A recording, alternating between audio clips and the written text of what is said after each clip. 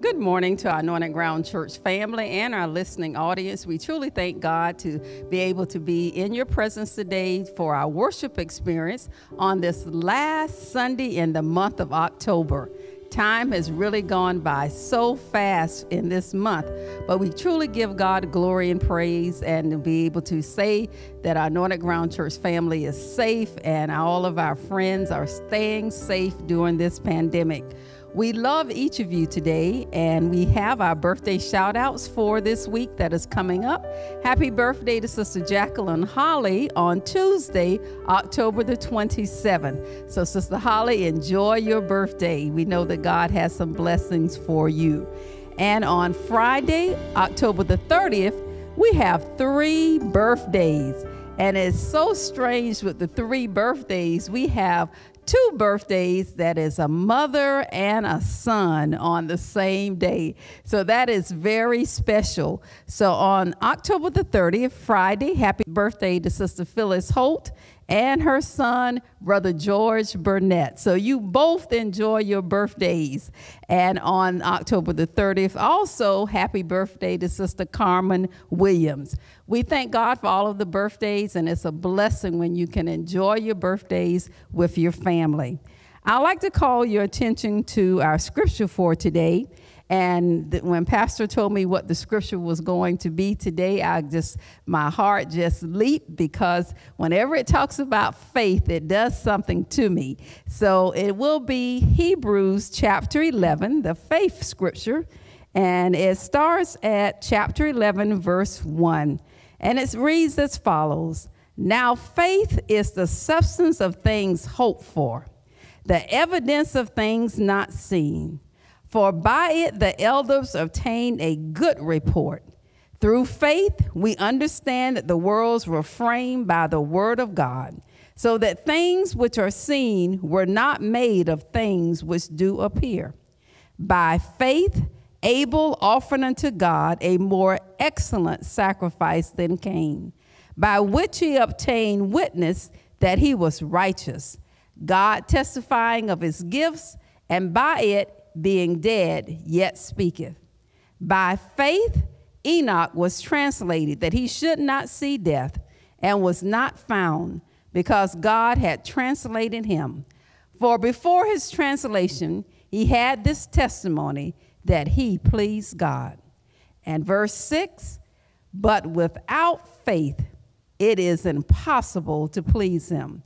For he that cometh to God must believe that he is, and that he is a rewarder of them that diligently seek him. We truly thank God for the word that has been shared today. And when Pastor finishes the message about faith today, I pray that your faith will increase and God will bless in a mighty way. Pastor Reeves. Thank you. Let me say also good morning. God bless you guys. It's good to be here on another Sunday, and to give God all the glory, honor, and praise. Thank you, sweetheart, for those announcements, and thank you also for sharing that scripture on our behalf. We are so appreciative, and I'm always blessed to have a wonderful, wonderful helpmate that God has given me. So to God be the glory for you, Sister Reeves. Thank you.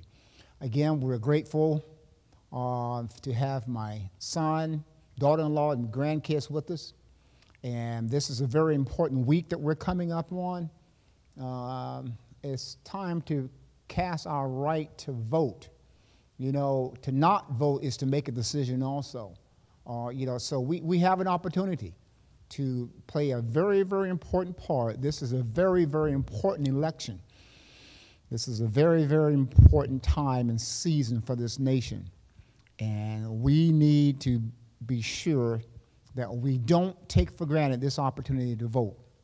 Now, myself and my wife, we've already taken the liberty to vote early, and there was a little bit of a line, but things still went smooth, and we was able to cast our vote and honor that particular legal right that we have. So I'm asking each of you, if you haven't, try to find a location that's close by, and go ahead and cast that vote early. You don't wait to the 3rd.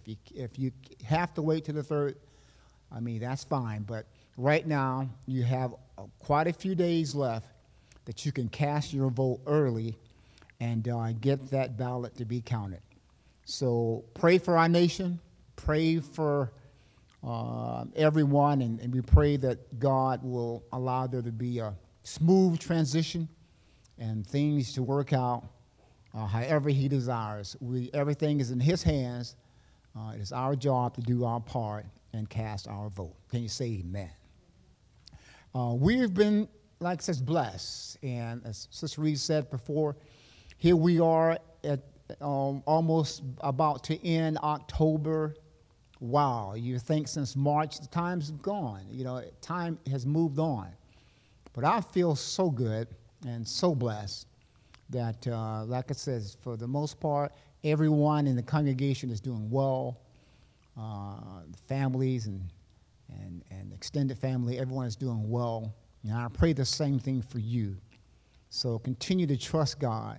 Continue to read Psalms 91 and realize that we have a loving and caring Savior. God is in control. Doesn't matter what it looks like. Doesn't matter what it sounds like. God is in control. And I love what Paul says. Paul says, if God be for us, who can be against us? So trust him. Rely upon God. And he's going to bring you and I through this. Now, we do pray that you're keeping that merry heart as always. Pastor is trying to keep up with some jokes and find something that we can share. And I want you to know, before this is a joke about a pastor trying to raise some funds for his church. But I want to take this opportunity before I share this joke, is that I am so grateful and thankful, and we are so appreciative. There are so many of you that are giving, and you're keeping the ministry going, and you're keeping us from having to rely off of reserves or anything like that. And I want to personally say thank you from the bottom of our heart. Some of you are giving online, PayPal and things that have been set up. Some of you are giving by mail. And there are those who are even just dropping theirs off, some by the daycare and even by the home. So, again, we just want to say thank you very, very much. The church is still thriving. We thank God. He's still providing. And to God be the glory. It only speaks well of you as individuals and the type of people you are. So here we had a pastor also who was concerned about offerings and things, and he was trying to raise some additional money for a building fund. So he had this idea that he would put electricity on the certain pews in the church. So, he had everything set up, and he had certain pews with electrical wire running all through them. So one particular Sunday, he came to the pulpit, and he said, all who will give $100 toward the new building, please stand up. And he reached under this pulpit and pushed the button, and 20 people jumped up. He said, oh, okay, very good, very good, very good. So he went down a little further. He said, fine, that's fine. The preacher looked around and said, now all who will give $500, would you please stand up? He reached down to the pulpit and pushed another button. 20 people jumped up. He said, oh, fine, excellent, excellent, good, good, good. This is good. Thank you for volunteering. Thank you. He went on a little further, and he said, now, all of you who will give $1,000, please stand up. And he had a lever, not a button. He pushed that button, and he pulled that lever up, that is, slammed it shut, and 15 deacons were electrocuted. Can somebody say amen? Isn't God good? Say, keep laughing. Oh, I see you out there. You keep laughing. Amen. Say, a merry heart does good like a what? A medicine. Amen. Amen. Now, I want to talk to you a little bit today, and I want to somewhat be not too long, be kind of brief and so forth.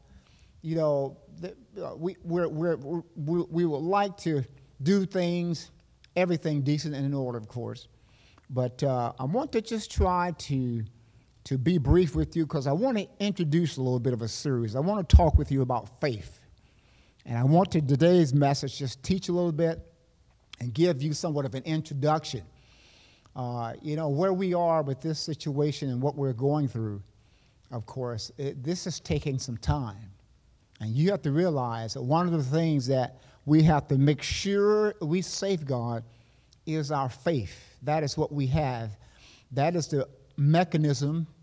That is the way that God is giving us to have access to anything that he has for us.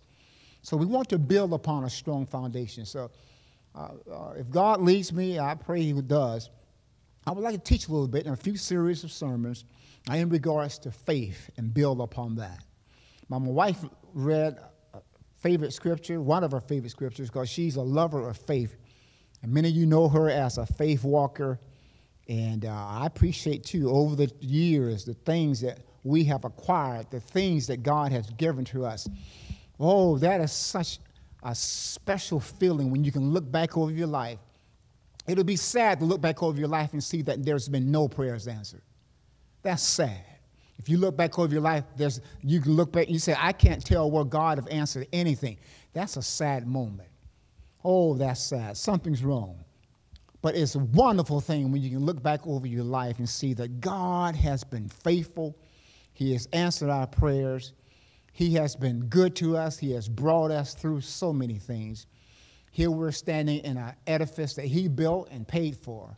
And because he knew about all what we're going through right now, he knew way back, listen to me, 10 years ago, he knew that the church did not need a mortgage. We were celebrating and dancing in 2010 and everything, but God knew that what was coming in 2020. And it would be so much better if the church did not have that overhead. So just think about the wisdom of God. Now, we don't get puffed up or anything like that because we have to stay humble because there are some churches that don't have that privilege. There's some churches that don't have the ability to say that they don't have a mortgage. Some of them are worried about the bank taking their buildings. But isn't God good? Can you say God's good? I'm going to get to the message. I'm just talking. But I just want you to know it's good to just look back. That even when we don't know what he's doing something on our behalf. Even when we're just going about what we think is normal. God is still working on our behalf. So 10 years ago, he saw this year, 2020, and he prepared us. He allowed us to position ourselves so that we can a very easy way to weather the storm. Can you say hallelujah? So I want to talk about faith. My God, and what it's all about. And the first scripture I want to pull up that we have a chance to pull up on the screen is Romans 12 chapter and the 3rd verse. And if I can use as a subject for this teaching, it is going to be by faith. Say that with me. Say, it's going to be by faith. Romans 12 and 3 says, For I say through the grace given unto me, to every man that is among you, not to think of himself more highly than he ought to think, but to think soberly according as God has dealt to every man the measure of faith. So God has dealt to every person the measure of faith. He has given us a certain amount of faith. He has dispensed. You don't have to be jealous of anyone. God has given us a certain amount of faith he has placed within us. So everybody, say everyone, has a measure of faith that has been given for them to work with on their behalf. Now, let me just share with you how simple this is. When you think about basic daily living, we have to have faith even in our basic daily life. We drive cars by faith. We drive believing that they're going to take us to our destination. Some of us, we need more faith depending on the year of our car. Can you say amen? But we just hop in the car, turn the ignition, don't even think about the fan belts or anything like that. Just say, get me to where I'm going. We just go by faith. Think about the fact when we eat, when we drink, or something like that. Think about a bottle of water. You just pick up a bottle of water, looks clear, you unscrew the cap, and you just start guggling it down. Don't even think about it. Hasn't been tested. It's the same thing if you eat a can of, if you drink a can of Coke or Pepsi or whatever, or Sprite. You know, you just pop the top and just start drinking, and people pour it out. As long as they see the bubbles, everything is A-OK. How do you know that some contract worker or some spiteful worker didn't sabotage Coca-Cola because he's getting fired? But we drink by faith. We go to McDonald's by faith. You know, they give us stuff, don't they? We have carry out by faith. You don't know what happened. Y'all better help me this morning. To that burger or that fries or whatever, amen. How many he kicked on the floor before he put back? Make sure.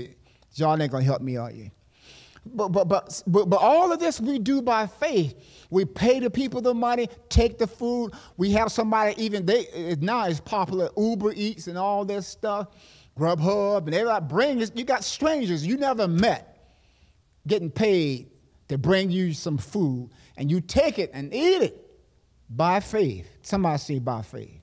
So we see that faith is all around us in daily things. Think about the doctors we visit. We go to a doctor whose handwriting we can't read, who sends us to a pharmacist whose name we can't pronounce, who gives us a drug to take whose active ingredient we can't even spell. Yet we pop it in our mouth without a second thought. Doctor says, take 2 of these, 2 in the morning, and take 2 more in the evenings. Take with food, with water, or don't take with whatever. We just pop the instructions. Haven't tested anything on some lab rats. We just pop it in our mouth. And some of us, we really experiment stuff. We mix it with stuff. We take this medicine with this medicine. And no, you shouldn't take. You don't know how it might interact with this something. So you should, but people, the point Pastor is making is that we have been given a measure of faith, and we live by stuff, every single day. Think about people who still fly, who hop on an airplane. I know that's not happening much right now, but there are those who hop on an airplane. They've never met the pilot or co-pilot. How are they doing financially? Have they cut back on their hours? Are they disgruntled? Have you seen them? How's their marriage going? Are they happily married? Yet this man is getting ready to fly you across the nation. Getting ready to fly you. So we don't even know the pilot.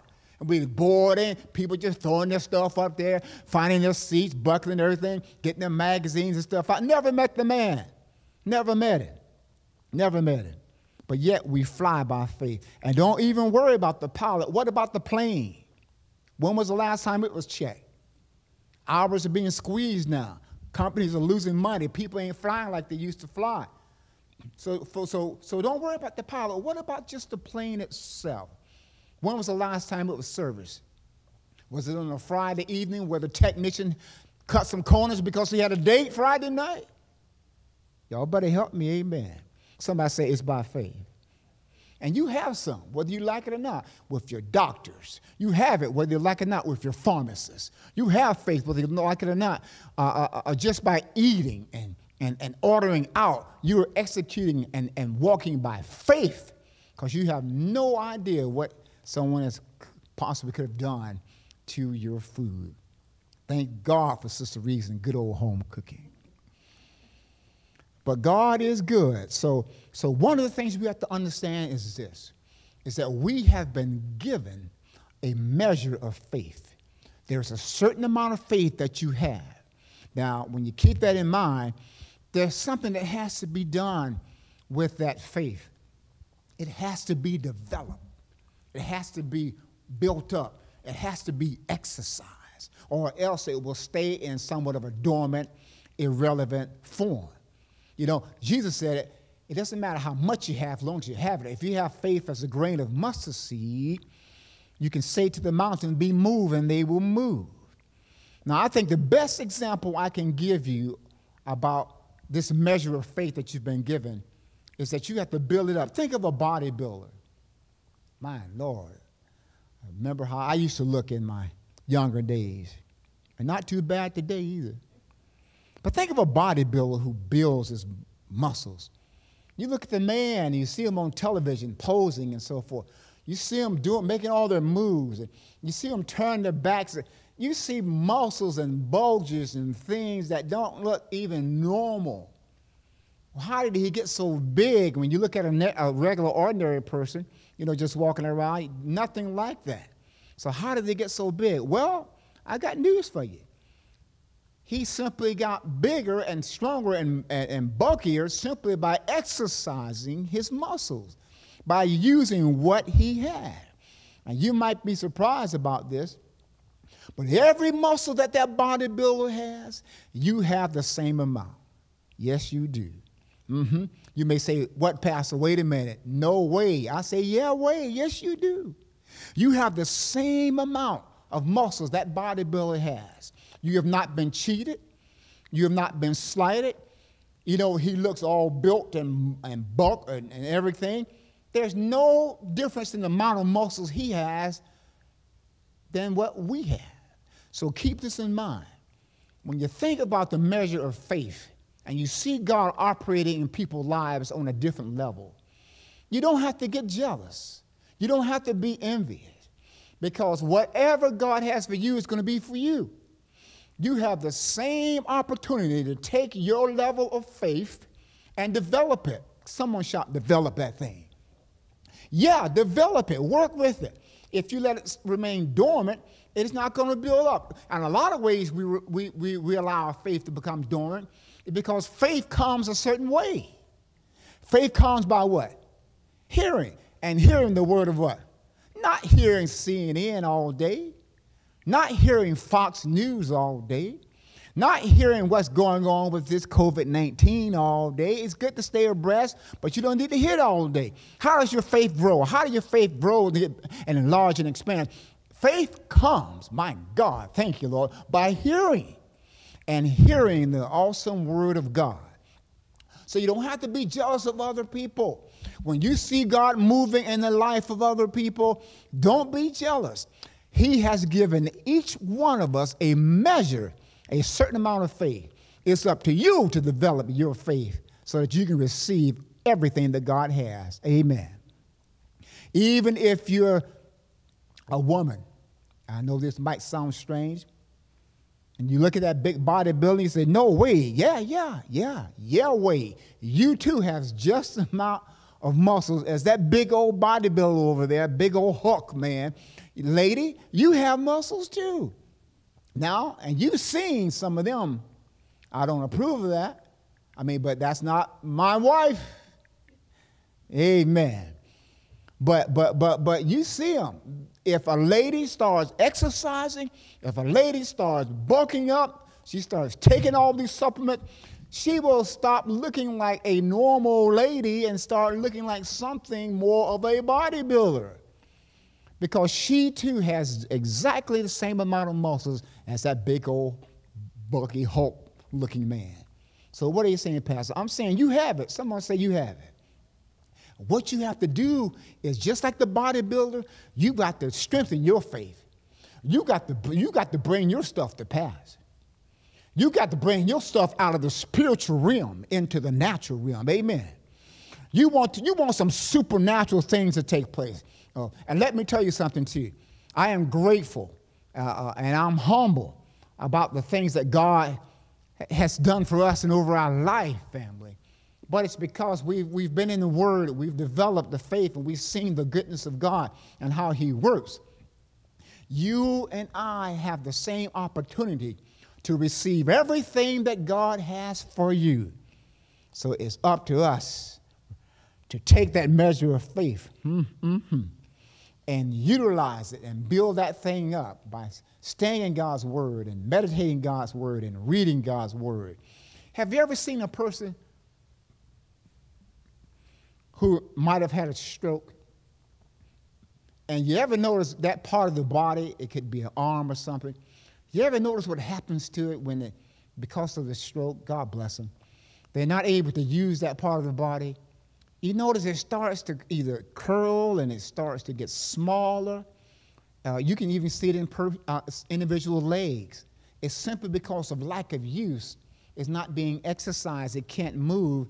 That arm, the muscles and things begin to atrophy, become smaller. So what are you saying, Pastor? I'm saying the same thing from a spiritual perspective. If you're not doing what's necessary to build up your faith can atrophy spiritually.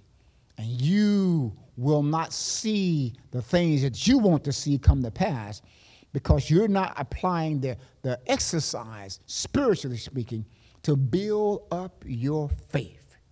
So that's what we have to do. Somebody said develop it. Yeah, say it again, say develop it. Yeah, why leave this earth not getting everything that God has for you? Why leave this planet not receiving everything that God has provided for you? God does not have to speak anything else in existence to give you what you're supposed to have. Everything that you and I are supposed to receive by Almighty God has already been provided. We access it by faith. Now, you may say, Pastor, can you go a little further on this faith thing? I sure will. What is faith exactly? Well, Hebrews 11:1 says, now faith is the substance of things hoped for. It's the evidence of things not seen. So faith is the assurance, it's the confidence, it's the certainty of things that we cannot see. Faith is the confirmation. It's the confirmation. If I can just talk for a little bit. And when you think of, if I can digress, look at 1 John. 1 John chapter 5, verse 14. Look what it says. I said faith is the assurance, the confidence, the certainty. 1 John 5:14. And this is the confidence that we have in him, that if we ask anything, somebody help me shout anything. See, anything. Come on now. I don't know about you, but I got some anythings I need to ask about. Amen? I got some anythings I need to pray about. Now, don't put anything in there. Can you say amen? Don't put anything in there if you don't want me to believe for anything. Anything, my God, I feel it. I'm talking to somebody. Anything means anything. Say it with me. Say anything. He said, we have this confidence, my God Almighty, that if we ask anything according to his will. I love that now because some people, you got some crazies out there. You know, you got some crazy praying for somebody else's husband. You got some praying for somebody else's wife. That's not in God's will. So when you line up with the will of God in your life, you can ask anything that you know is according to his will. Anything that according to God's will, Lord help me, he hears us. And verse 15 says, and if we know that he hears us, whatsoever we ask, we know that we have the petitions that we have desired of him. Oh, my God. If we ask anything, Father, thank you. According to your will, we know that you hear us. And, Father God, we know that if you hear us, we're going to have our petitions and we're going to receive what we prayed for. So faith is the assurance. Say assurance. It's the confidence. It's the certainty. And one of the words I love about faith says this, faith is the confirmation. Have you ever booked a rental car? You know, you call in, you know, Hertz or Enterprise, or whatever car company you might use, and you book this rental car. You're at home, and you're making all these bookings and reservations. You give them a number, your credit card, and they give you a number. It's called confirmation. Somebody shout confirmation. Between you and the rental car company, you've just entered into a legally binding contract because transaction has taken place, and you've given them some numbers, and they've given you a number called a confirmation number. So when you show up at Enterprise or Hertz, you present them with the confirmation number, and they are responsible, they're obligated to give you the car that you signed up for, either something close or equivalent of. Can you say amen? Have it, but you can't transact that transaction, make it complete until you arrive. So what are you saying, Pastor? This transaction is not complete until it has your arrival, until you arrive to receive it. My God, it's the same thing if you have a room. You ever booked a room, they'll give you a confirmation number. Even though you have not arrived at the hotel, there's a bed and a TV, shower and fresh towels reserved for you. It's simply waiting on your arrival. Say arrival. So, okay. So there is a confirmation number. It's the only thing that you have to prove or to provide evidence of what you can't even see. Faith is a substance of things hoped for. It's to say evidence of things not seen. So the only evidence that you have about a room, the only evidence that you have regarding a rental car is a confirmation number. And that is just as good as the real thing. Can you say amen? It's waiting on your arrival. And that's a very important thing. The room, the car is yours, but they won't be issued or they won't be dispersed until you have arrived. Help me, Holy Ghost, to break it down. Your stuff, everything that God has, your blessings, your healings, your miracles, your breakthroughs, all of that is waiting on you and your faith to arrive. Somebody help me preach this thing. Somebody shout glory to God. It's waiting on you to arrive. It won't be dispersed. It won't be dispensed. It won't be released until your faith has come up to a level that shows what you're praying for, that you have arrived. My God, I feel it, I feel it, I feel it. The pandemic can't stop it. Man can't stop it. Once you have arrived, my friends, you have arrived. Once your faith has increased to a certain level, nothing can stop you from receiving what God has for you. No Republican, no Democrat can stop you from receiving what God has. So what's happening, Pastor? Why am I not receiving what I should receive? No man can stop God from giving you what you have. Nobody can stop you from being blessed the way God wants to bless you. Just like that confirmation number. Even though you have the confirmation number, it won't be released until you take it to the hotel or take it to the rental car. Then they can release it. It's the same way. When your faith has grown to the point where you are certain, where you are confident, when you are fully persuaded that what he has promised, he will bring to pass, you have arrived, and it shall be released. Can you shout glory, hallelujah? So faith is the proof. I just want to talk, family and friends. I've gone a little bit longer than I wanted to go, but I got to finish. So faith is the proof of things we do not see. And it is the conviction of their reality. Faith is the proof of things we do not see and the conviction of their reality. Look at Hebrews 11:5 real quickly. Hebrews chapter 11:5 says this. By faith Enoch was translated that he should not see death and was not found because God had translated him. For before his translation, he had this testimony that he pleased God. Enoch, my Lord, didn't even die. Enoch didn't have a funeral. The man just spent his time walking with God, and God looked down at him and said, I like you, and God took him. Isn't that something?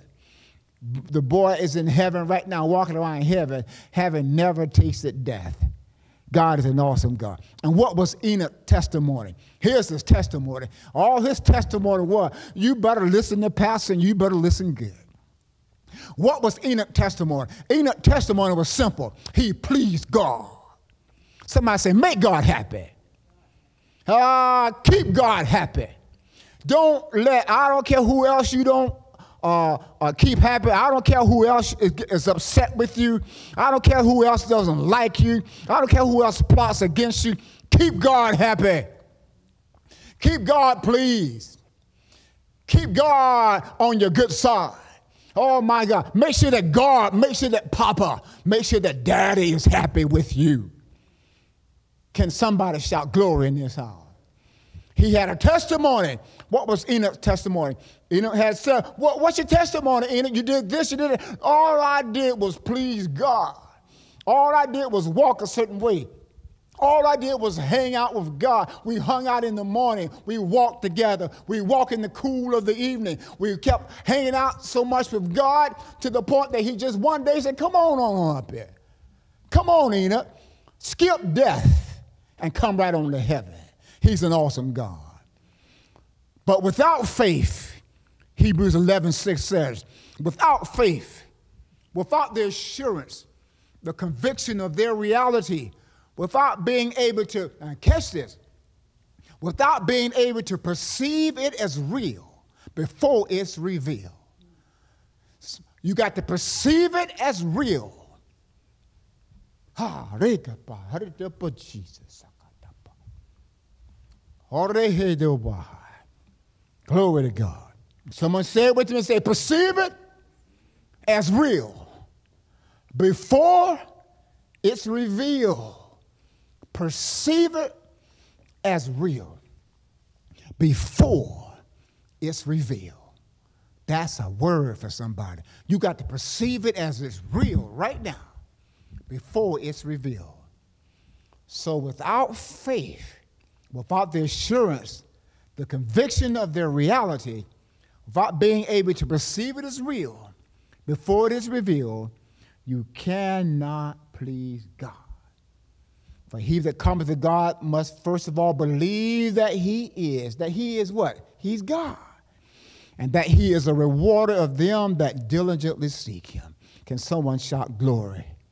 Can you shout hallelujah? Family, it's going to be by faith. You got to tighten your belt now. Yeah, you got to develop this thing. It's going to be by faith. God ain't holding out on you. It's going to be by faith. It's going to be by faith. And let me give you a secret and let me give you some good news. No one can stop you from receiving what God has for you. You stop yourself. If you let doubt come in and unbelief, you shut down what God wants to do in your life. And here's what I want you to understand. Realize this. There is no time frame. There is no time limit. There is no expiration date on what God wants to do for you. It doesn't matter when it comes. It took Abraham 25 years. It took Joseph 13 years, but it came to pass. God is a good God. He is an awesome God. Oh, yes, he is. As I get ready to close, I just wanted to introduce this thing, and I just want you to understand, you have been given a measure. You have been given a certain amount of faith already. It has to be developed, and it has to be exercised. And I want to close, if I can, with this particular scripture. There's an example of this in Matthew chapter 9, verse 27. Jesus had a couple of blind men that were crying out for his mercy. Matthew chapter 9, starting at verse 27. And it reads as follows. And when Jesus departed thence, two blind men followed him, crying, saying, Thou son of David, have mercy on us. And when he was come into the house, the blind man came to him. And Jesus saith unto them, Ooh, Lord, speak, Lord. He said to them, Believe ye that I am able to do this? Lord Jesus. Two blind men can't see nothing, walking in total darkness. They hear the voice of the Savior saying, Believe ye that I'm able to do this? And look how they responded. And they said, unto him, yea, Lord. Somebody help me just shout, yea, Lord. Do you believe that I'm able to do what you believe in I'm able to do? Somebody help me shout, yea, Lord. Do you believe that I can make that job heaven on earth that you're worried about? Someone shout, yea, Lord. Do you believe that I can make you the head and not the tail, above only and not beneath? Somebody ought to shout, yea, Lord. Do you believe that I can speak to that sickness that's trying to come against your body, that's trying to fight you, that's trying to take you out, that's trying to terminate you? Do you believe that I'm able to do so? And this is your time to shout. Oh. Someone shout, yea, Lord. You believe I'm able to bless your finances. You believe I'm able to pour you out a blessing that you don't have a room enough to receive. You believe I'm able to bless you to the point where you can be a blessing. And you got to shout what? Yea, Lord. Someone help me say again, yea, Lord. Jesus walked up on two blind men. They said, Lord, have mercy upon us. And Jesus asked them the most unusual question he could ask them. Do you believe, first of all, that I'm able to do what you need me to do? You got to get that settled in your heart, family. That's why Pastor keeps telling you. I know you hear me harping on this, and I'm not harping on it because the church is struggling or anything like that, but I'm letting you know you can't put your confidence and trust in your paycheck. You can't put your confidence and trust in your money. You have to put your confidence and trust in God. You don't put anything before God. You got to trust him every step of the way. He asking you a question right now. He asking you a question, and he asking you a question, and he asking you a question. Do you believe that I'm able to do what you need me to do? And you have to shout like the two blind men. And they said, yea, Lord. And after he took him to the house, the Bible says that their eyes were open. And Jesus told them, don't you tell anybody about the blessing I've given you. Isn't God good? Someone said it's going to be by faith. I pray that God will give me family, strength, and give me the wisdom. I just want to introduce this. I think God wants me to kind of reemphasize this again, to let you realize, oh, yes. Oh, yes. You got to have that conviction. You got to have that certainty and that assurance of knowing that God's got you. You got you covered. And he's asking you a simple question like he asked the two blind men. Believe ye that I'm able to do this. And I pray from all your heart that you're able to look God and say, Father, yea, Lord. Say it with me one more time. Yea, Lord. I know you're able to do it. To God be the glory. To God be the praise, is our prayer. God is good. Amen. Pray that you enjoyed that message. You know, we're on video and we're online and all these things, and we're grateful for what God is doing. Pastor sometimes tries to remain within a certain time frame. I know those things that, Pastor, don't worry about it, just preach. But I just pray that this word has gone forth and has reached those who God intended for it to hear. Don't put your faith and confidence and trust in anything other than God. When he asks you the question, believe ye that I'm able to do this, I pray that you say, yea, Lord.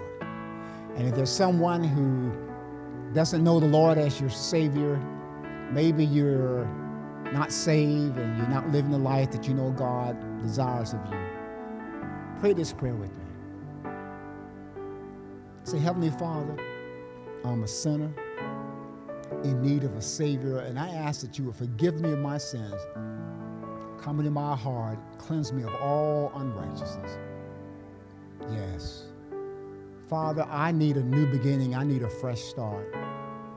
I need you, Lord. In times like this, we need you. And I pray right now that you would be my Lord and Savior. Write my name in the Lamb's book of life and fill me with your precious Holy Spirit. I believe if you prayed that prayer, that God has come into your life and he's going to honor you with the precious gift of the Holy Spirit. We love you. We pray God for you. Again, this is Pastor J.E. Reeves, Senior, pastor, founder of Anointed Ground Church, praying for you, and you continue to pray for us. Remember, it's going to be by faith. God be the glory.